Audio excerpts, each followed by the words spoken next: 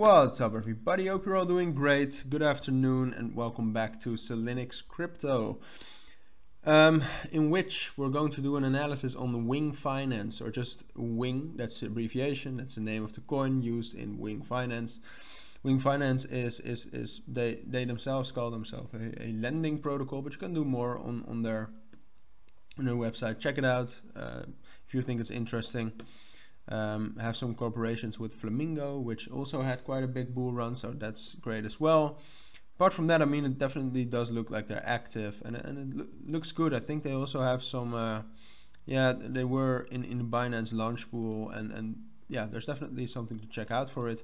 For now, though, we're going to take a look at the price, because what happened with that is quite impressive too. And I have to be honest about this, and you might not like that, but Wing as of right now is really unpredictable, because you can see from the price action, it's just all over the place, from $8 down to 5, then all the way up to 11 and 12, then all the way down to 7 again, then up to 9.5.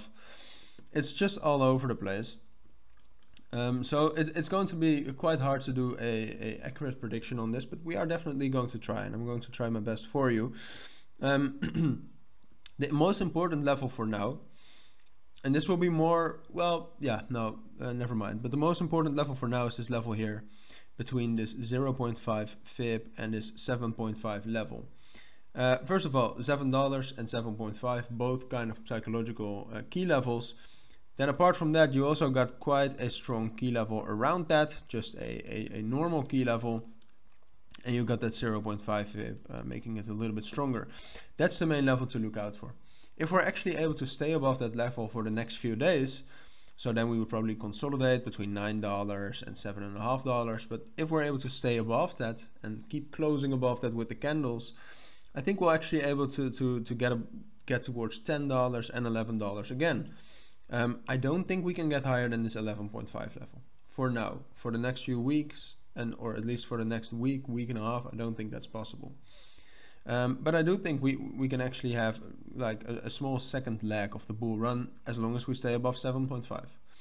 It's the most important thing, because I actually think it is more likely that we will not hold that $7.5 level, which means that I think it's more likely that we'll actually drop down and close below that. If that happens, I think we'll find support at around $6, 6.2.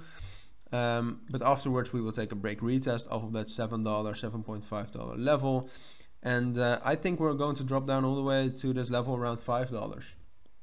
The specific level is from 5.2 all the way down to 4.5, so it's quite a big level, but I think it's going to take that big of a fall to actually be able to consolidate and find some strength again to you know, maybe start to think about another uptrend. But I think a consolidation is a little bit more likely. So yeah, that's my full analysis. As I said, I have a slight bias towards this scenario, but the price could definitely prove me wrong. And as I said, it is very unpredictable. So for now, it's my analysis. But if you do have any questions about it, if you don't agree with me, that's fine as well. Let me know down in the comments. If you enjoyed this video, you found it valuable, please consider liking and subscribing. It helps me out. But for now, thank you all for watching and listening, and I hope to see you all in my next videos. Bye.